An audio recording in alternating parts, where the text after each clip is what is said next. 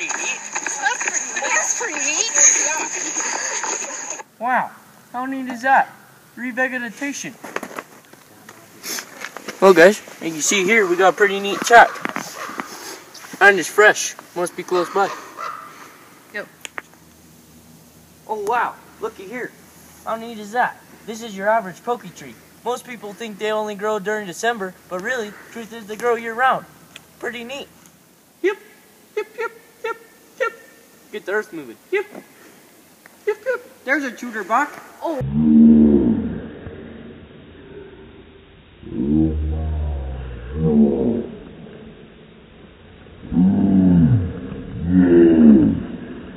A real live mountain cougar.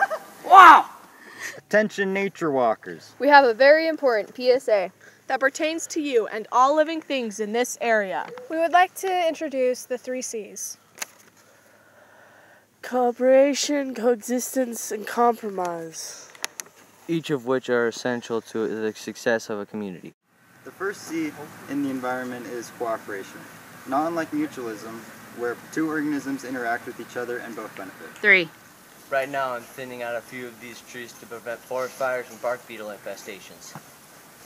Wow, how neat is that? That's pretty neat. Next, coexistence. In order to go on an adventurous and harmless nature walk, you must respect the existence of populations in a community. An example of coexisting with fellow populations is by packing your stuff in and, most importantly, packing your stuff out. This isn't very neat. Gee dang it guys, we missed a piece. 3. And finally, compromise. In order to balance struggling communities, sacrifices or compromise must take place.